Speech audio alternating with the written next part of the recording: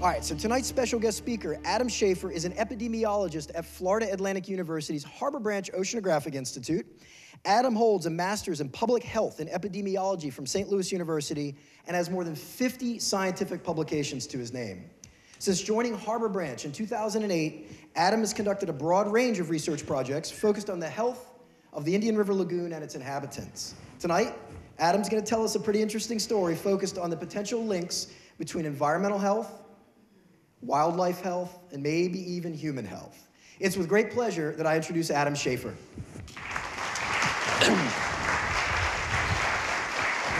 All right. Thanks again, man. Can everybody hear me? All right, first of all, let's give Zach a big round of applause for organizing this year's lecture series. And thank you for coming out. It's a pleasure to be the last in the series this year. I want to give a little bit of a different talk than you probably usually see. My background is not in marine biology or ecology. I'm an epidemiologist by training. So raise your hand if you know what epidemiology is or what an epidemiologist does. There's a few. Because I get this a lot. Some people think epidemiology is the study of skin and skin diseases. And I do get the occasional person that wants to show me a weird rash they have. I can't diagnose it. I had an aunt that really ruined Thanksgiving one year, and I don't want to relive the no eye contact Christmas we had. But I want to make it clear because it's going to be important in kind of setting the stage with the story I'm going to tell. So what epidemiology really is, it's the basics of disease and health over large populations. So think of the who, what, why, when, where of disease. The most famous example is this teeny tiny map here. This is from a cholera outbreak that happened in London. And actually, the person who's considered the father of epidemiology, his name is John Snow. He's not the Game of Thrones character. He's an actual physician who ended up tracing back these cases of cholera to one specific pump handle on Broad Street in London that was the cause of this cholera outbreak. And he found this and realized that the water being pumped to that one station was actually being pumped from downriver of human contamination, livestock contamination. So all these folks were getting an environmental exposure, a pathogen, and causing a lot of disease. And that example is pertinent to some of the things we're going to talk about tonight. So epidemiology is originally designed in all the theories and practices for studying human health. So what I've done in my work, in my career, is actually take those methods and apply it to a different population. So we're talking about a variety of different species, like dolphins. Recently, we've been doing some shark work, as well as working on endangered African penguins. So these are, again, the same concepts that we use to study human disease. My background, I used to work at a human hospital, actually. So I switched to patients that don't tend to complain as much when you stick them with a needle. Although these guys are a little bitier than others.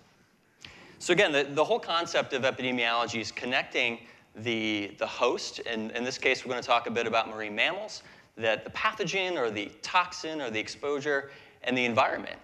Now, when we're talking about connecting these things, we have wildlife health and human health, and we're really interested in these shared exposures, the environment and the pathogens and toxins and contaminants that are in that environment. In this case, the Indian River Lagoon. Now, that looks really simple, right, in theory? Well, in practice, it's a little bit more complex, right?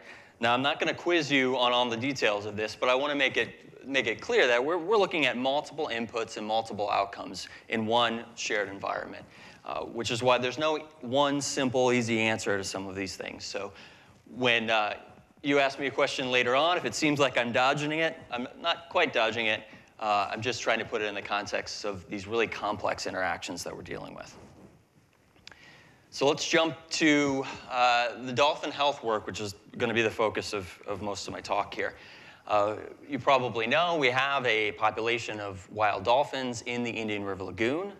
Most of them, or a lot of them, are known residents. We have a photo ID program at Harbor Branch where they follow these animals, so we know where they're hanging out with, who they're shacking up with, whose baby daddy is who, and all these really complex social interactions that all play a really important role when it comes to health and disease, especially spreading infectious diseases, for example.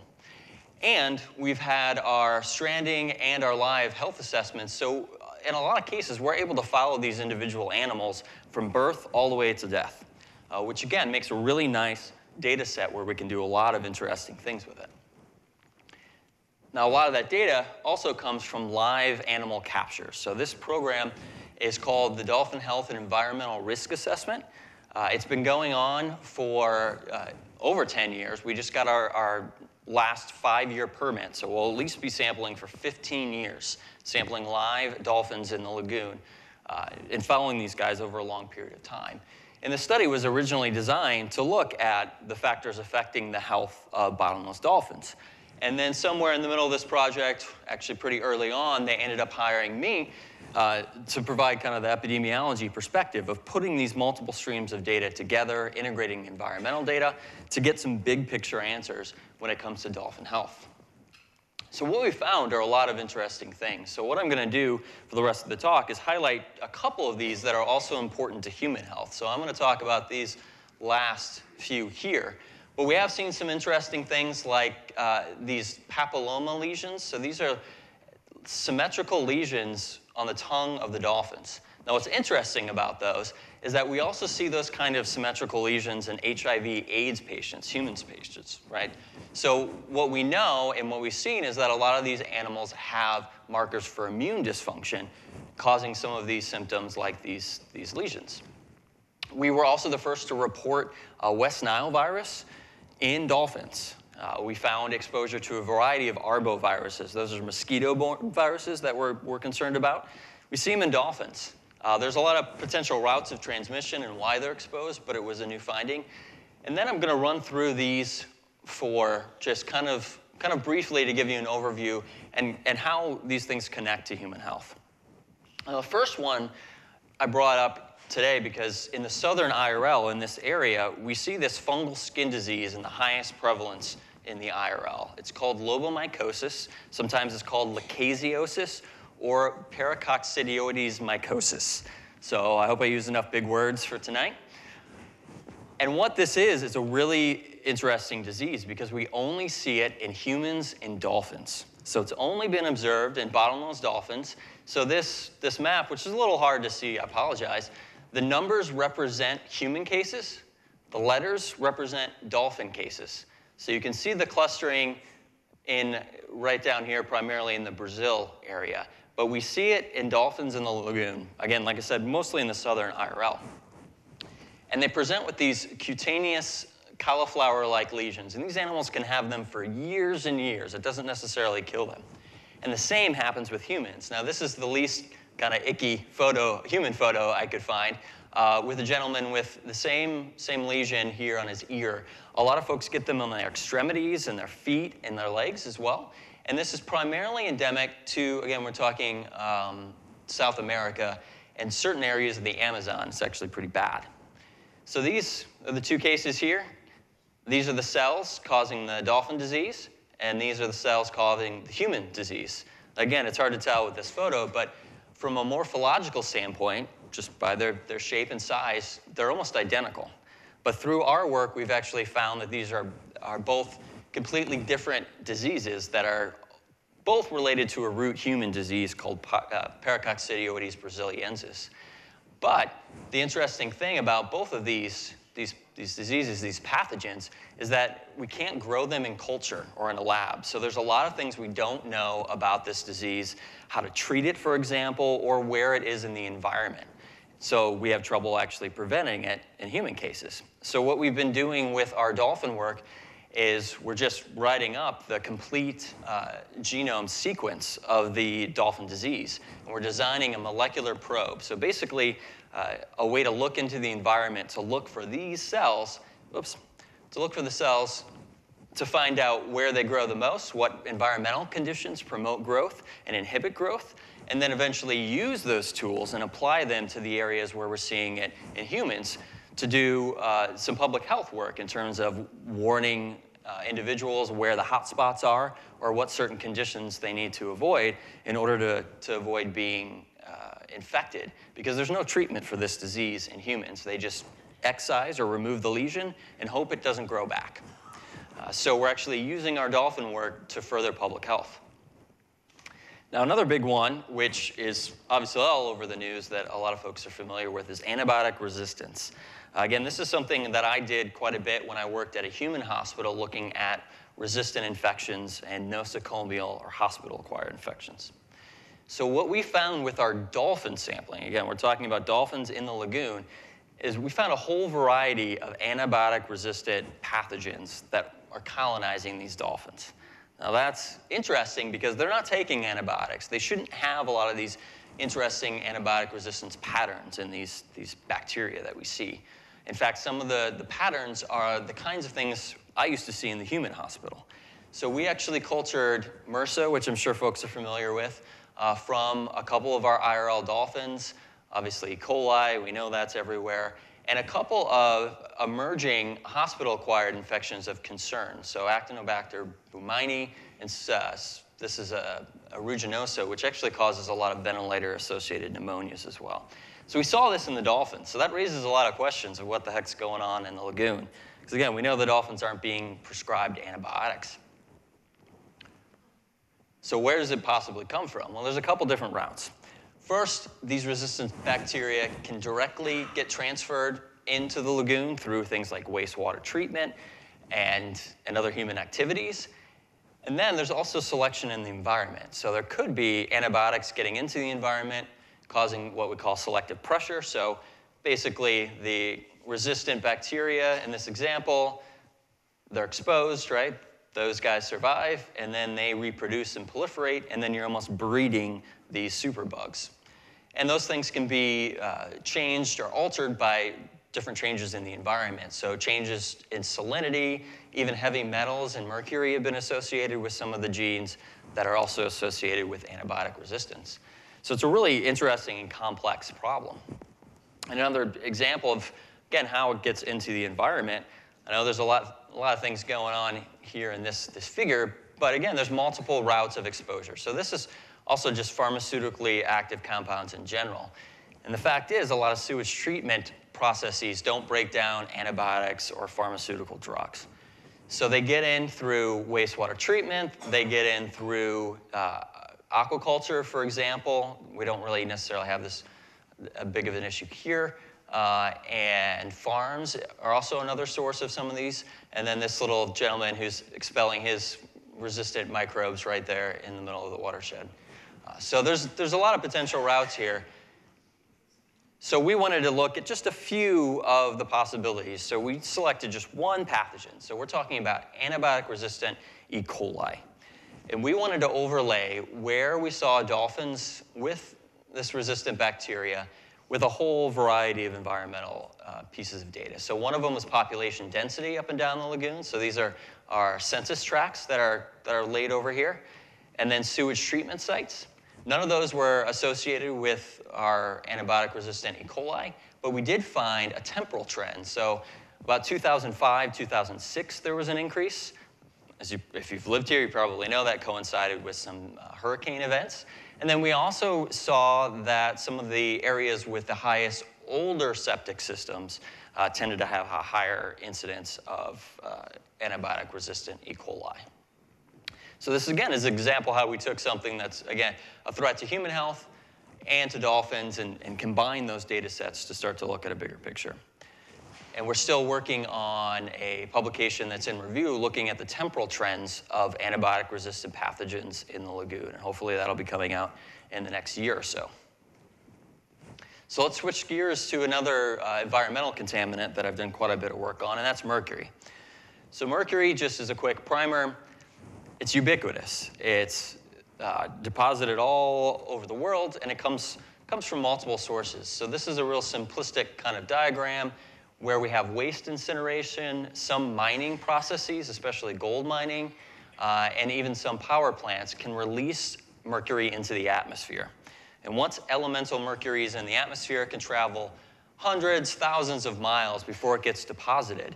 And it's particularly interesting or not really interesting, but bad, when it gets deposited into aquatic environments, especially like the Indian River Lagoon, where once we have elemental mercury, it biomagnifies and bioaccumulates in the environment. So what happens is it gets transformed through bacteria, which are just some dots here, and they get transferred into methyl mercury, which is the form of mercury we're really concerned about. And it starts to accumulate up the food web. So you have smaller fish, they get eaten by bigger fish, yada, yada. Then eventually we get up to dolphins and even humans. So the higher you are in the food web, the higher the concentration of mercury tends to be. So critters like sharks and dolphins are particularly interesting for some of our studies. And we're worried about mercury because in a lot of cases, exposure, especially to high concentrations of mercury, can be harmful. So in adults, a really, really acute dose can cause things like ataxia. So we're talking about tremors and issues with neurological symptoms. And that's actually where the term mad as a hatter came from. Now, they used to use mercury in the felting process of hats. So over time, these hatters were exposed to higher concentrations of mercury, and they started to develop these neurological symptoms that are now synonymous with the hatter. But more importantly, we're interested and concerned about exposure of developing fetus and young children. They tend to have neurodevelopmental delays in speech, and mobility issues down the line if they have prenatal exposure to mercury. So from our dolphin work, we found that the dolphins in the IRL have some of the highest concentrations of mercury that have ever been reported in the species. Yeah, a little doom and gloom, right? So there's the IRL, there's Sarasota Bay, there's Charleston, South Carolina, a comparison site that we also do some sampling at. And you can see how much higher the concentrations are. Then the logical question is why? Where does it come from? Well, there's a couple reasons for this. First of all, atmospheric deposition of mercury, which continually is monitored, is high in Florida. So right over us, that's the red, that's what that means. It's high atmospheric deposition. A lot of that has to do with air movement and air sheds. But we also have a really nice environment in the lagoon for methylation, for the bacteria that actually biotransform mercury. There's a ton of them in the lagoon, and they tend to methylate it really efficiently. And then, of course, we also have things like prey selection, what the dolphins are eating, also play a role in the mercury concentrations that they have. So once we saw this, immediately that raises red flags, right? High concentrations in the dolphins, so what does that mean to the environment and humans in the same area? Well, first off, we started to look at a variety of dolphin prey species. This isn't obviously a comprehensive list, but we wanted to look at spatial patterns. So where is it highest and why? And we found that with some of these species, we saw higher concentrations in this orange segment right here. So that's the northern IRL. And that's not a shock because there's not a ton of water movement. A lot of stuff kind of accumulates there. So we saw higher concentrations in both the dolphins and some of the fish species. And we also saw concentrations in this area that were a little higher too. You can see on this graph among their prey species. So we went from the dolphins to the fish. Well, we saw high concentrations in the fish. So the next logical step is, what about the people who are eating the fish? So I started another study where we went out and sampled recreational fishermen, people who lived along the IRL and routinely fished from the IRL. So we asked them a variety of questions. What they're eating, the specific species, how often, where they're coming from, some background information for us to do some more advanced epi work. And we found that local residents who were consuming IRL food, or fish primarily, had higher concentrations compared to other similar studies. So just like the dolphins, we saw high concentrations compared to similar studies. We saw it with the humans as well. So 1.5 parts per million is not enough to kill you, but it is a concern. And again, it does show that parallel between the dolphin and the humans. So we did find that individuals who were eating locally caught seafood 3 times a week or even once more a day here had a higher concentration. So we saw a nice, what we call an epi, a dose-response relationship. So the more you're eating it, the higher the concentration is. And that led to another study, which we're currently writing up and we did in collaboration, or I did in collaboration with a couple of local physicians. So we went out and worked with physicians to sample pregnant women. Again, what I mentioned earlier, the most sensitive population are the developing fetus and young children. So we wanted to take it a step further and sample pregnant women in the area to find out, again, what they're consuming, where it comes from, how often, but also link it back to what they know about the risk and the benefits of seafood consumption and how that relates to their behavioral changes. So we talk this concept right from the dolphins all the way to really the end point of the most susceptible population. And we had some really important findings from that we're hoping to share and have peer reviewed, again, in the next few months, actually. So then, obviously, we're in Stewart, right? Let's talk a little bit about algal blooms. Now, I don't have a lot of data to present here because these are fairly new and, again, ongoing studies. But some of the work, again, with the wildlife work that I've done, we've been going out and sampling dolphins and sharks. We're also doing some work with rays and starting to do some prey species work as well. So we want to figure out how these harmful algal bloom toxins, and let's be really specific, what I'm talking about right now are the bloom green algae, so the microcystin, where we want to know the health effects and how it's accumulating in apex predators. So we've been sampling dolphins, if they strand, if we're able to get our hands on them, which luckily we haven't had large stranding events in this area, and sharks and rays, which is why I have a little bit of a sunburn. We were out all last week sampling sharks and rays, both in this area and the northern IRL. Because, again, we want to know, are these toxins accumulating up the food web? How are they accumulating, and what are the ultimate health effects? So we've been working on this project through some funding through the Harbor Branch Foundation and our Center for Coastal and Human Health. So again, there's not a ton of data to share right now, but this has been an ongoing effort that we're continuing to be engaged in and follow over the long period. But again, apex predators, right? Well, what about humans? So this is another study that we've been doing that we just recently started. And actually, we're in collaboration getting some technical assistance with the CDC. So one of the issues with the microcystin is that we don't have a reliable clinical test to actually measure exposure. So when we start to talk about what are the health effects or what are the long-term health effects, the first step is figuring out how to measure the toxin. That's actually been a bit more challenging than you would think. So we started sampling individuals, and some of you probably participated in our study, some of you here. So we did a small pilot study right now, and we're hoping to obtain a larger grant to actually continue it and do long-term monitoring. But we started sampling individuals. So there's a couple different tissues we wanted to look in. So we took nasal swabs. We asked for urine samples as well as a blood sample. Because again, we don't even know what the best tissue to measure this toxin is. So we've been working with the CDC to basically develop a new test. So we've been doing nasal swabs. We started asking questions, again, with these surveys, very specific questions about exposure. So where people were exposed, when, for how long, were they eating any seafood, to answer some of these really important questions. And we're combining that with some of the other research going on at our Center for Coastal Health, where we can tie it directly to the concentrations of the toxins in the water. So we're hoping to be able to model concentration in the water, what does that relate to a nasal swab or a blood sample, for example, and then build long-term studies to answer what are the health effects of those exposures. It's a very complex question, and there's no easy solution.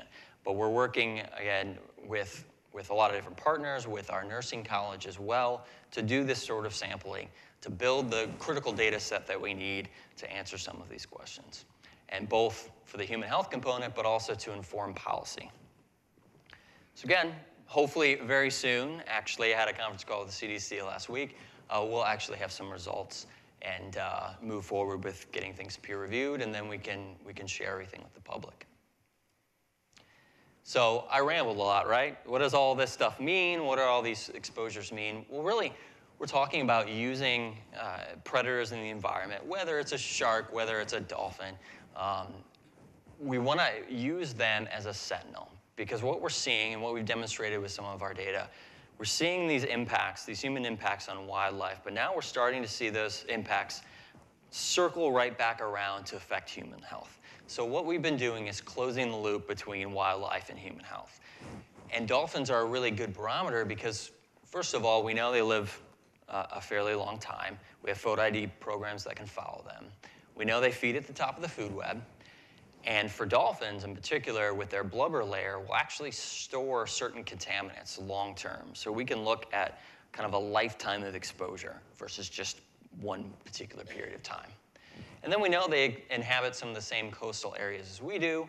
They share some of the same exposures, so they swim in the water that we swim in. They eat some of the fish species that we eat. And again, it's all connected to human health. And I talked a lot about many different projects, and it's really important to point out that, again, as an epidemiologist, our work is very collaborative. We work hard to integrate large data sets to get real-world answers. So it takes a lot of great collaborators, folks from Harbor Branch, from other universities, from NOAA, Florida Fish and Wildlife, as well as our physician partners, to pull off some of these long-term studies. So I'd like to say we a lot when I give lectures. It's not that I'm talking about the royal me or I have voices in my head. It's that we really have a large team of collaborators to pull some of these studies off. And with that, I know I ran through a lot of stuff pretty quickly, but I figure we're going to have a lot of great questions tonight, so I want to give you plenty of time to ask. And I do have to give a mention that a lot of the dolphin work has been funded through the Protect Wild Dolphins license plates, and those are administered by the Harbor Branch Foundation. And if you have more questions, we try to update our social media stuff with our projects and field work, so there's that information as well. So with that brief and large overview, now we can have the fun part where we can start some questions. So who wants to, or no questions, we can just go straight to happy hour. Yeah, and if there's a question I can't answer, I'm just going to call on Zach in the back. So, so we'll start right there in the orange. I frequently fish in the Indian River Lagoon. Having said that, I'd like to ask you, would you eat fish out of the Indian River Lagoon? So the question is a loaded question. It's, would I eat fish out of the Indian River Lagoon? It really depends on the species. You know, some of the larger trophic level species versus the ones kind of on the bottom of the food web, that's what dictates what kind of contaminant loads they're going to have. Personally, I really just like to eat salmon, so I wouldn't eat a ton of IRL. Obviously, we don't have salmon in the IRL.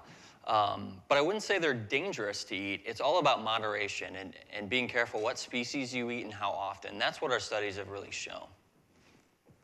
And I guess, yeah, we'll do a follow-up. Triple tail, black drum, sheep's head. Sheep's head. So would I eat triple tail, black drum, or sheep's head? Zach's the fisherman, but I don't really eat sheep's head. I wouldn't see them because of what they feed on. I don't. Triple tail, I ate triple tail for dinner last night, but it was an ocean caught triple tail, not an Indian River Lagoon triple tail. Do I know that it didn't spend any time in the estuary? You guys know I do fish tracking work, and I know that a lot of these fish make huge migrations. Maybe it did, maybe it didn't, but I feel a lot better eating coastal and offshore fish than I do eating our Indian River Lagoon species. And I hope that gives you at least somewhat of an answer to your question. Yeah, and Zach brings up some really important points. And what we're trying to do in building large data sets, which is very, very difficult to fund, is we want to look at the chronic health implications of some of these exposures. Unfortunately, those are really difficult to get funding to do, and to do correctly and continuously. But it's what we need, both for the algal blooms, some of the chemical contaminant exposures that we have, and then, of course, another way to answer your question, too, these are what we know, at least when it comes to mercury, some of the fish species that are low and high. So from that, thanks, Zach. We're right there. That's correct. The higher predatory fish. So you can see on that list, swordfish, marlin, for example. Those tend to have the higher concentrations. In theory, yeah. You know, the nickname for big king mackerel is mercury missiles, for a very good reason. There we go, right in the back. Yep. I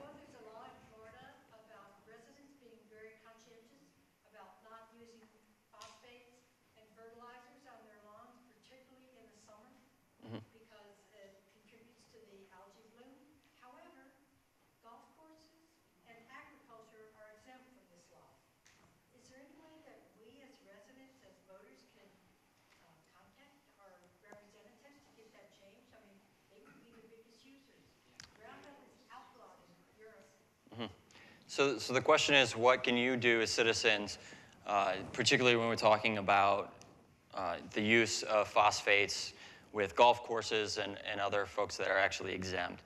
You can certainly reach out to your lawmakers and organizations like FOS and folks like Zach in the back of the room are great advocates for those sorts of things, and those are the kind of folks to talk to. So I just keep pawning everything off.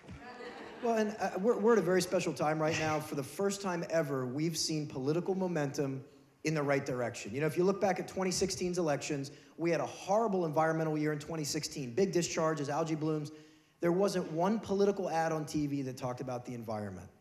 This past cycle in 2018, every single politician from county commission right up to Congress talked about the environment. So this is the kind of time where we have leaders that are trying to make the environment their priority.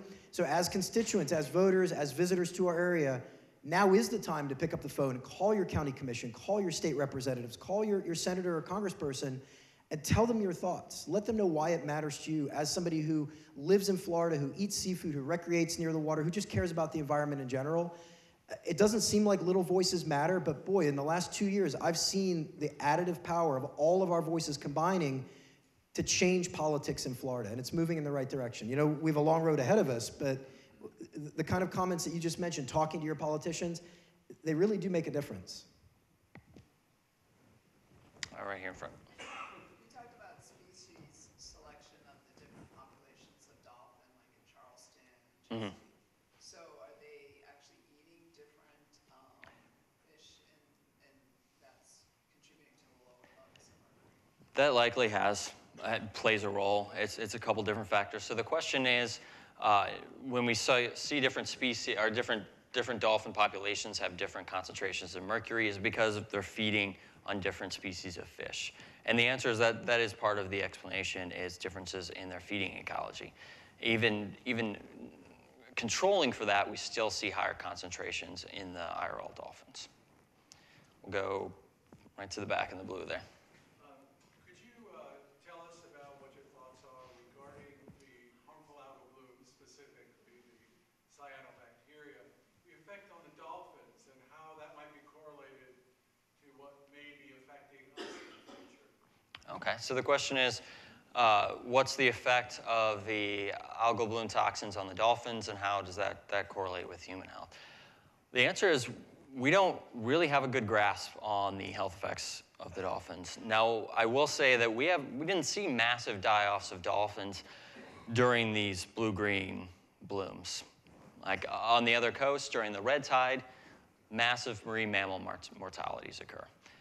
But here we don't see it, so it's probably a more subtle chronic effect. So that's why we're really interested, especially in the liver. So we know that microcystin is a hepatotoxin, so it concentrates in the liver. It can cause some health effects there. So we're really just trying to build enough data to understand what the effects are.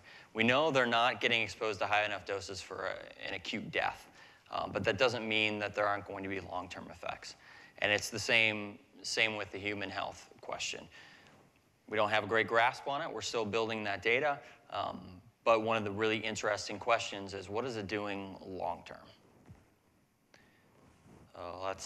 That algae question probably spurred a lot of folks right here. Yeah, I want to follow up on that.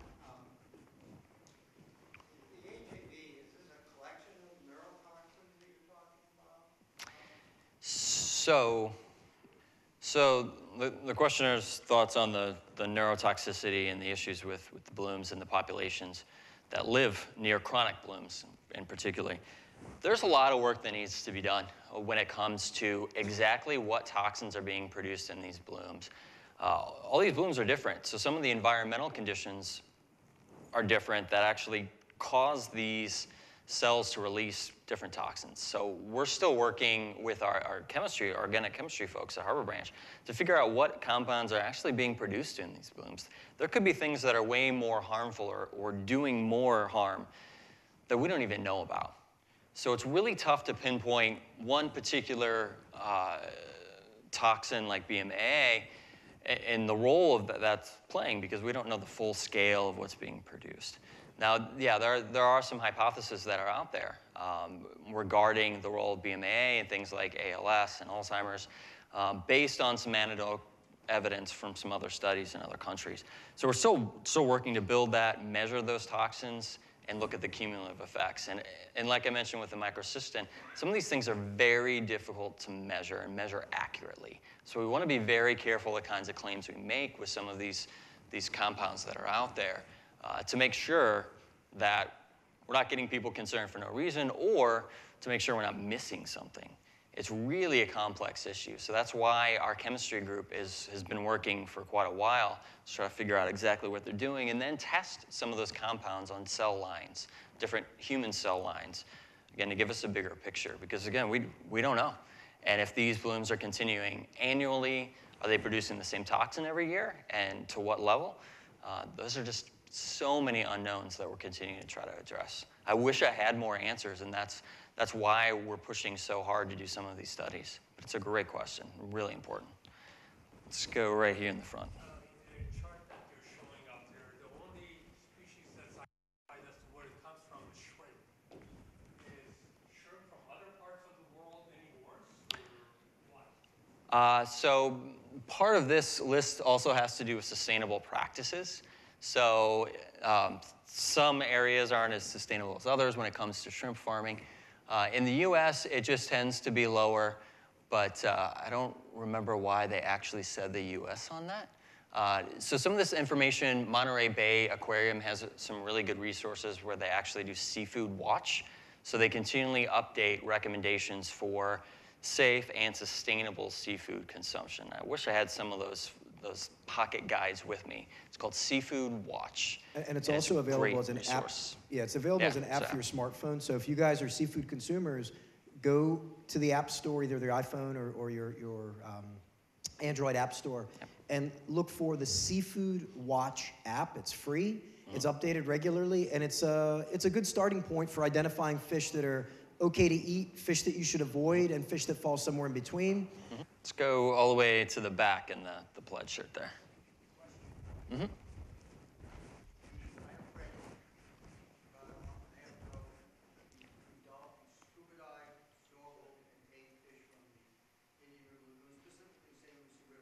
So the question is, and Zach, you're picking up your mic. I don't know if you wanted to. Okay.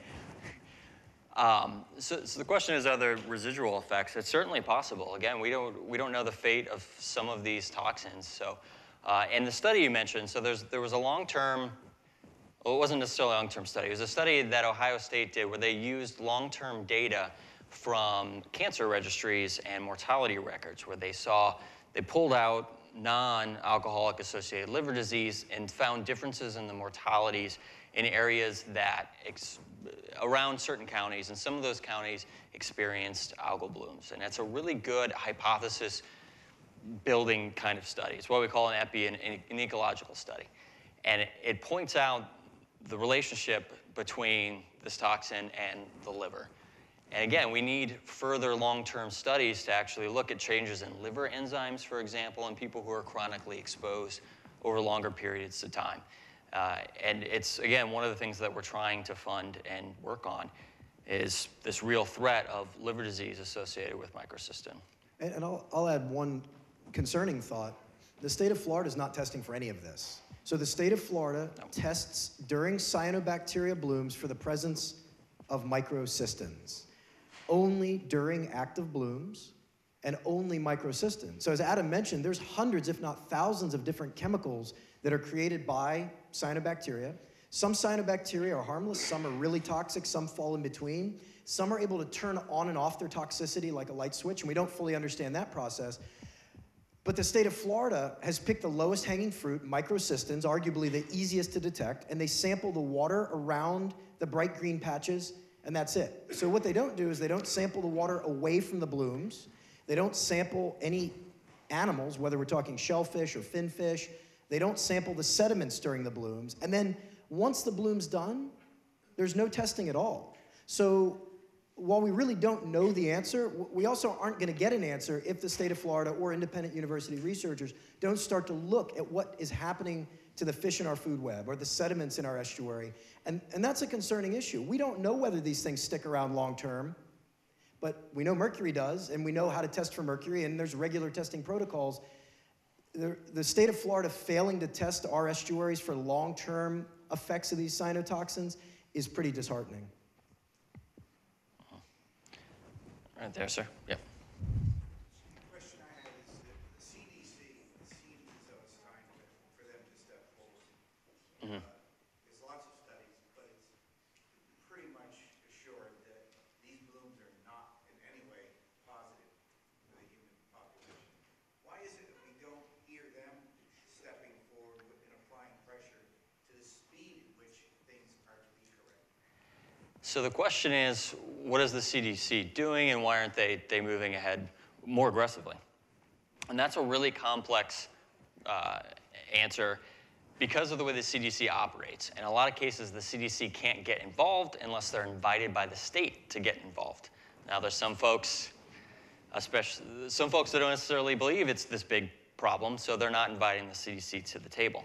So my collaboration with the CDC is through some other routes where they're just providing technical assistance because they're not technically allowed to come down here and do studies. So my role has been bridging that gap and working with them to conduct these kinds of studies to actually get some of this stuff done. But the short answer is politics, which is always the most frustrating answer sometimes.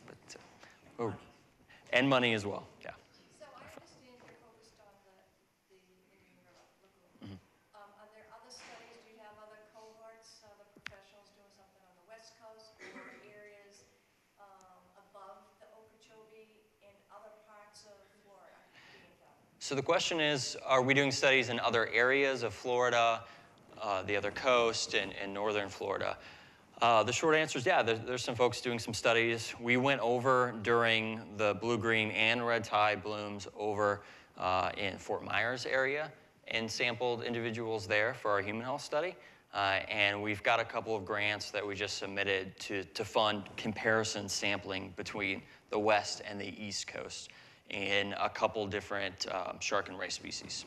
So we're trying to build those comparative sites kind of studies because we want to look at the differences between some of these exposures between the coasts. So. But what about northern Florida that isn't impacted by the Okeechobee? So northern Florida, I mean, we're not doing any marine mammal or human studies north of the lake that I'm involved with. Interesting.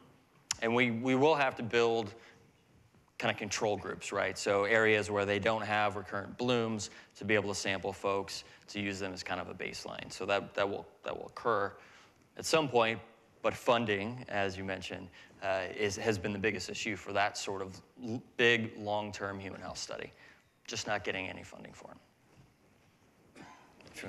Since you set me up for the last comment, I'll let you ask. Yeah. Do you test different fish, even though it's freshwater? You know, in different lakes and everything for mercury? For mercury, so a lot of folks are testing for mercury, and the state has a program. So I've actually been working with Florida Fish and Wildlife Conservation Commission to do, so actually their research arm, FWRI, to do the sampling. So they're already doing the mercury sampling. So we actually have access to that sort of data, but we don't have to physically do it ourselves.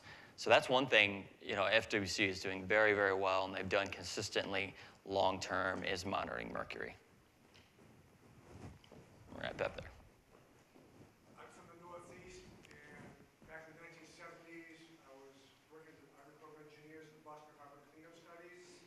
And we were actually trawling for lobster, actually dumping animals off of Logan Airport, cleaning up the environment. So maybe something that's an issue we brought up here.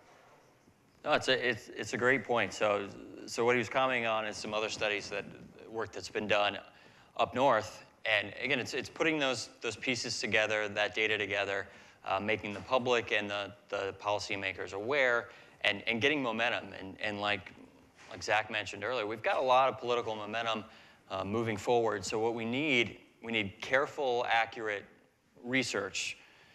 We need to really be making sure with our methods are correct. We're not making wild conclusions to support folks doing the more activism-based work and the policymakers to make the right decisions. Right there, ma'am. One way you might get a lot of support would be for those of us that have been in the pilot study. When are the results going to be out? So Once we know Yes. Yeah, so the question is about the results of the pilot study that we did where we were doing nasal, blood, and urine sampling of residents. We don't have a timeline because of the university and because of our human subjects research office. And this is true for everywhere. It's not just FAU. We can't give individual results back to folks. And part of that is because we don't know what a particular concentration will even mean to the health of an individual because we're still researching that. So it's a large package of research that's coming together. And right now, again, because of the speed of some of the collaborators we've had to work with and some of the issues with politics, moving with the CDC, things have been painfully slow. So we don't have a magic timeline when we'll be able to get the results out of certain folks, but we're working as hard as we can to get that. I wish I had an answer. I wish it was yesterday, but we're working as hard as we can. Ma'am, right there. Since we're having discharges currently, and during, because it's spring, there's no algae blooms, but I'm still concerned about, the bacteria coming through into our river. Our family was the dog who died because of cyanobacteria. So he was 65 pounds, and we have grandkids that are, so should we be concerned? I mean, obviously, we know the water's dirty, it's polluted, but this cyanobacteria, and Finn also had the BMAA in his brain. So, and I know the lab reports are available to anyone who wants to check them out, but should we be concerned at this point today with our river? Should we be staying out of it? Ooh. I mean, we should certainly be careful, and we should always be careful, particularly if you have like an open wound or an individual who's already immune compromised or has chronic liver disease, for example. You always need to be careful about the things that you're exposed to. So if you have any of those pre-existing conditions, I would certainly be very, very careful about interacting with the lagoon. Any man way back there.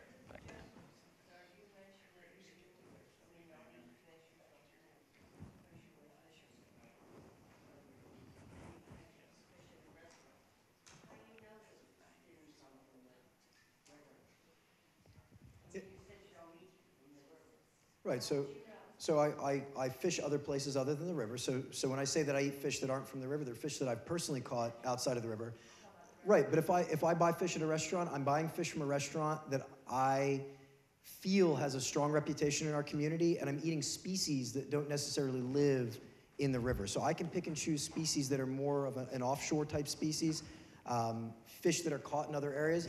You do have to put a little bit of trust in the restaurants that you're eating from, but if I'm eating fish at a restaurant, it's usually going to be a place where I trust that the restaurant is being honest about the origin of the fish.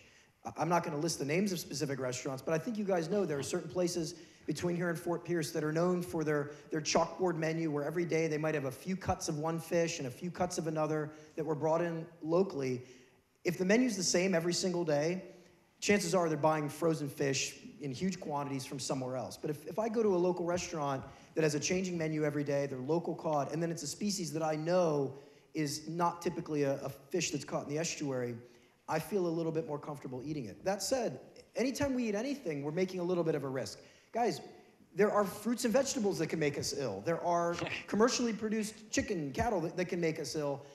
There's a lot of risks associated with everyday actions in our life. We're specifically talking about one risk here, eating seafood, but that doesn't take away from all the other risks and calculated decisions that we make on a daily basis. So in my case, last night, I ate some triggerfish and some triple tail. I know the triggerfish was not caught in the US. It was caught in a Caribbean nation that doesn't have issues right now with cyanobacteria. That said, cyanobacteria is a global issue. This is not a Lake Okeechobee story. This is not a Florida story. This is not a United States story. This is a global issue. We have microcystis as our species that we talk about a lot, and other areas have microcystis. But there's also lots of other harmful types of cyanobacteria that are growing in other parts of the world. Anywhere you have warm water that's affected by nutrients, and not just fresh water, there are marine cyanobacteria as well, we worry about potential human contamination down the road. To get to the point of your question, sometimes we have to just put a little bit of faith and trust in the people we do business with and hope that they're being honest with us. Yeah, sure. Well, unfortunately, sometimes the ones that are okay from a cyanobacteria perspective might be risky from a mercury perspective. A good example, I know that kingfish aren't coming up into the estuary, but we worry about mercury with kingfish, so maybe eat smaller sized kingfish. We know that tuna aren't going to come up in the estuary, or dolphin, mahi-mahi aren't going to come up in the estuary. So those are fish that we could eat without reasonably worrying about exposure. But I've got something for all of you to think about.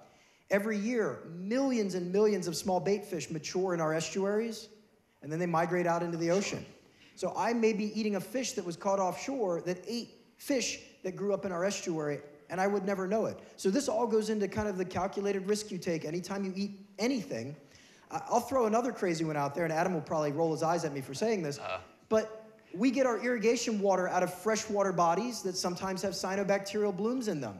What if you water a crop field with water that has cyanotoxins in it? Is it possible that your corn or your peppers or your green beans might be exposed to cyanotoxins? We don't know yet.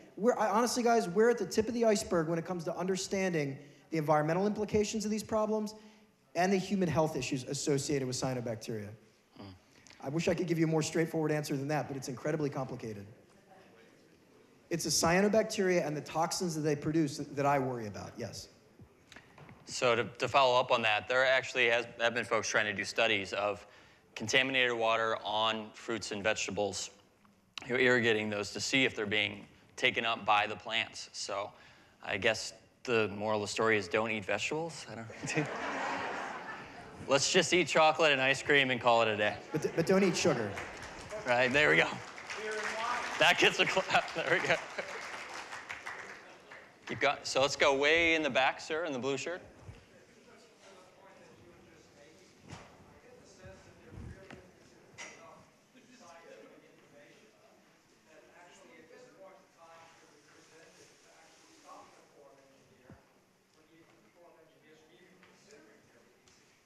Oh, no, so the question was, he feels that maybe there isn't enough scientific evidence right now to stop the Corps from releasing cyanobacteria-tainted water.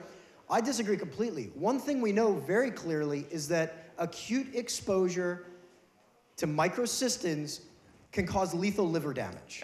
Lethal liver damage in pets, lethal liver damage in us. So all this other stuff is additional layers of threats that we face, but there's no doubt that microcystin exposure can be really bad for us.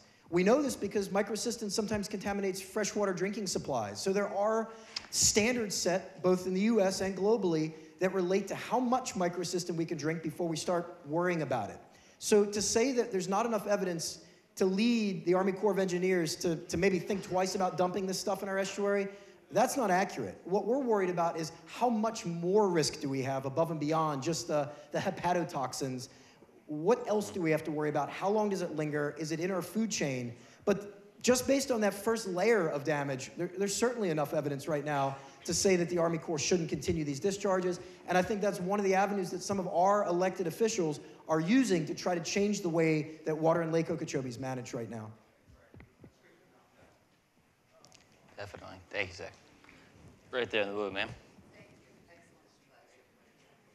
I was just reading yesterday something about the coral in South Florida, that it's now dying because of Lake Okeechobee, and there's nitrates or something that's going down there. But I know by Alvarado, a lot of the coral is now dying. The fish are leaving it, et cetera. Have you heard that yet? So the question is about coral in South Florida related to the discharges. So I'm gonna get a drink of water because he raised his hand again. Because I haven't heard the coral story. There's a disease affecting corals in Florida right now called stony coral tissue loss disease. We don't know exactly what's causing it. We don't know whether it's a fungal disease, a bacterial disease, a viral disease. Florida has a long history of coral diseases. Have any of you been scuba diving since like the 1970s or earlier? A couple of you? You remember what our reefs are supposed to look like. We lost all of our elkhorn and staghorn coral in the late 70s and early 80s to one type of disease that sort of simmered down. We've had subsequent waves of black plague, white band disease that are hurting our corals. But most of them have been species specific and only affected one or two species at a time. Right now, for the last 3 or 4 years, we've been experiencing one of our worst coral disease outbreaks in the history of Florida, in modern history. I don't want to say the history of Florida. I'm not that old. But what's happened, don't quote me on this number, I think it was 2014, 2015, right after the Port of Miami deep dredge project, some corals around Miami started to show this really rapid die-off. A lot of coral diseases progress slowly. Over the course of months, you watch the colony die. These corals were dying in the course of a week or two. One of my favorite corals that I used to visit all the time in South Florida was this tall, this big around. It was a big brain coral. It was the size of a Volkswagen. The last time I saw it, it was alive and healthy. I checked it one more time a couple months later. There was not a piece of it left alive. The whole Volkswagen-sized coral had died from this disease. It has now spread all the way up to the St. Lucie Reef, all the way south to Key West, so the whole Florida reef tract is affected, and it's starting to show up in other places in the Caribbean. I read this article you did that linked it to Lake Okeechobee discharges, and it's wrong. Just gonna say that. That article is not accurate. This is a complicated issue. Coral ecologists still don't understand what's causing it. Coral ecologists have not said that it's caused by Lake Okeechobee discharges. It's affecting corals in areas that are not affected by Lake Okeechobee discharges. Are Lake Okeechobee discharges good for our reefs? Probably not. Are Lake Okeechobee discharges or water flowing through the Everglades that's not as clean as it needs to be affecting the Florida reef tract and Florida Bay? Probably. But to link this catastrophic coral disease just to Lake O discharges, there's probably more to the story than that. And I will tell you, this disease is affecting roughly 45 to 50% of the coral species that grow in our reefs, but the ones it's affecting, it's resulting in about a 90% mortality. And these are the big, monstrous reef-building corals, not the little puny ones. So there is a coral disease problem.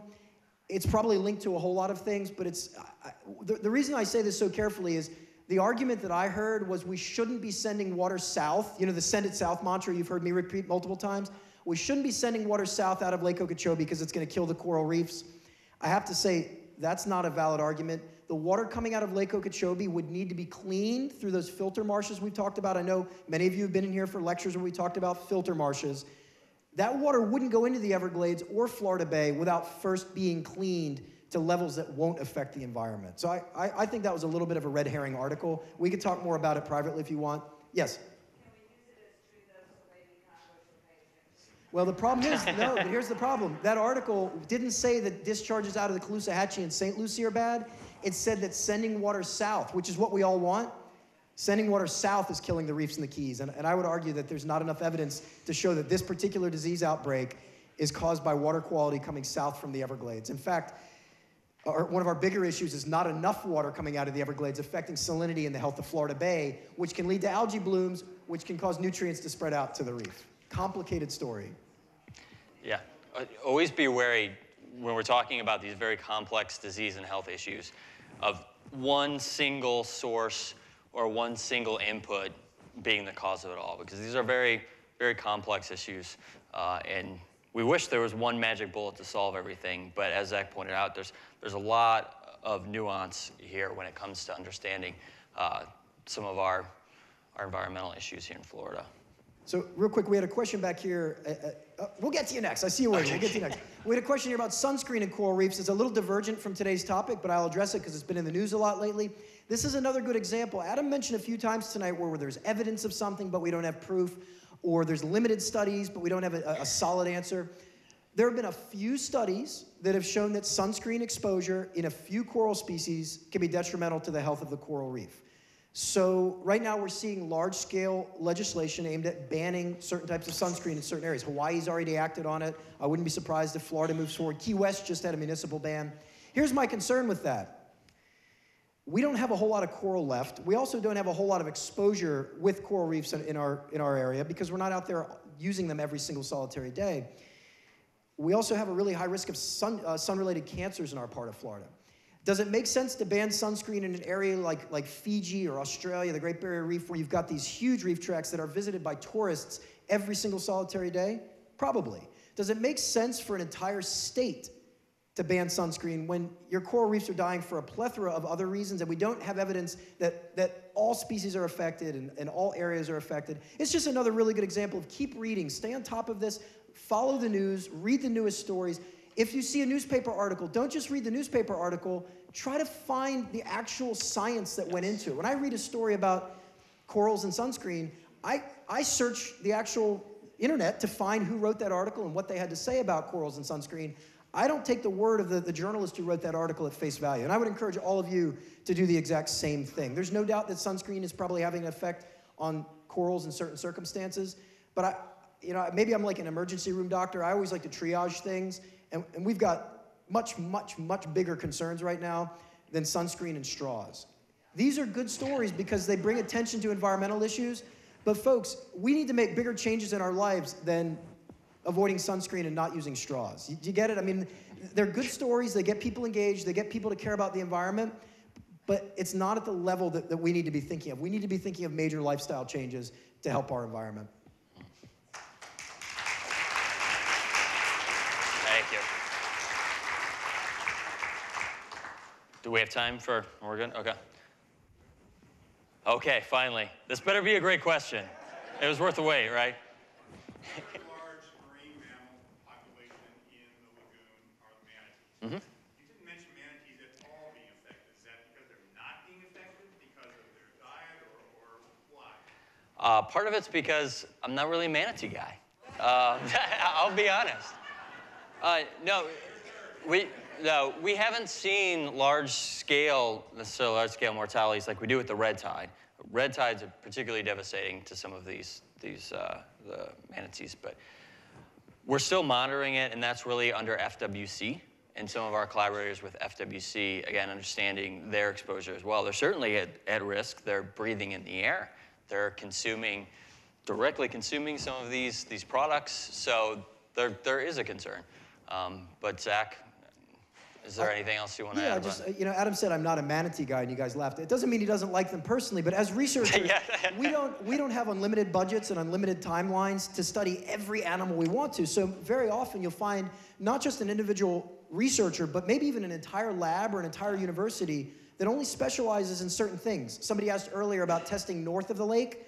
There are probably other universities that are testing for these same kinds of things all over the US, but in our part of Florida, Harbor Branch and Adam can't be everywhere at every time studying every single animal. So oftentimes you might have an interesting question that relates to a different species than you work with. You might not even have a permit to go out and sample that animal. So it's not as simple as just, let's sample everything. It's complicated. Yeah, and FWC, again, the permitting for marine mammals goes through a whole different process for dolphins and whales than it does for manatees, which we go through the federal process for dolphins and whales. FWC and the state handles the manatee work. So we don't have all those permits, but we certainly collaborate and help out when we can. For example, I have 2 manatees that are coming to my necropsy lab tomorrow. I won't personally be doing the necropsies, but we stay engaged, but like Zach said, we just don't have, I need to sleep eventually, every once in a while, maybe Sundays. So again, we don't have answers, but FWC has a lot of great resources for manatee information that Adam, you can certainly find. I think we have time for maybe 2 more questions. We've had a great 45-minute discussion here. Let's see if we can answer. Let's go with this one right here. I've got personal preference here. We'll give Chris a chance to ask a question. Then you've got to answer it if it's a tough question. So when the blue-green algae flushes the salt water, what happens to it? I mean, does it die off? Does it remain toxic? What happens when it hits the inlet, say, or the barrier island on the saltwater side? What happens there? I mean, is it affecting us? Is it affecting fish? So something that I've heard, again, I don't personally study some of this work, but that those cells, when they hit the salt water, a lot of times they lyse, so they burst open, and they might be releasing more toxin when they're about to die and get into those high saline environments. So it could, again, I'm not saying we know or it is, but it could actually, that interface there where the salinity changes enough could be a real concern in that particular area when those cells just kind of burst and release everything that's inside them. So what happens? I mean, does it dissipate, or how far does it travel? So that's part of what we're studying, but it might dissipate a little bit. It certainly, the dilution factor is in play there. And again, we're tracking these blooms as they move. They start to die when they hit that saline water. And again, it's we need more funding to study it and understand it. I know I keep ending my answers with the same thing, but it's really true. We're at a point where we have good information, but we need a lot more to continue to answer some of these more complex questions that folks have. What about the EPA's role in all this? I don't want to make any comments about our administration. So maybe we'll just... He's looking at me. All I can say is that we're in a very interesting time for the environment right now. At the state level, it feels like things are maybe getting a little bit better. At the federal level, Definitely. I'm not so sure. We would need some pressure on the EPA in order for them to start looking at this as a massive health risk. That pressure may come from some of our federal representatives here in Florida, and that's the best hope that I have. Mm-hmm. But I heard that the EPA has to be invited in. Who invites them in? I think it would have to be the governor of Florida, but then at the federal level, our federal representatives work very closely with our governor as well, and I think that type of relationship is the strongest it's been in terms of the environment in a very long time. Definitely. So far it seems like it. We'll see, but so far it seems like it. Mm-hmm. Unfortunately, guys, we're gonna have to wrap it up with that. Can I get a huge round of applause for Adam? Thank you. Before we all say goodbye for tonight, I want to thank you again for making this lecture series wonderful. I just did the quick math. We're somewhere between 1,400 and 1,500 people for the season at our lectures. That's a huge chunk of our community. You guys care about learning. I'm going to keep bringing in great speakers, and hopefully you'll get something out of each and every one of our lectures each year. I hope you guys have heard a little bit about our growth as an organization. Maybe some of you haven't. We are embarking on a major expansion project. We hope to break ground this spring on a brand new giant building that's going to have incredible aquarium exhibits, interactive educational exhibits, high-tech and low-tech educational and learning tools, a full classroom, a dedicated science classroom. It's going to be incredible. Check our website. We've got some schematics online. I think you'll be really impressed to see what kind of growth we're going to experience. Our last new exhibit at Florida Oceanographic Society is almost 15 years old. That's our 700,000-gallon outdoor aquarium. This is our next big leap as an organization, and it's going to allow us to do an even better job of educating you and the children in our community about the environment here in Florida. That's enough talking for tonight. You guys have been incredible. I'll see you again, hopefully not in a year. Hopefully I'll see you guys sooner than a year. But for those of you that are seasonal, we'll see you again next January right here at the library. Have a great summer, everybody. Take care.